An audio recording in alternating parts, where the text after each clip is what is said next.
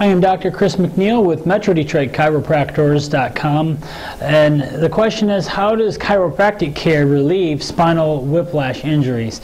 Well, through chiropractic adjustments and different therapies, we're able to unlock the joints. We're able to relax the muscle spasms. We're able to free up the disc. We're able to take the pinching and pressure off the nerves as we're able to put that spine back into a normal, healthy position after it's whipped out of alignment.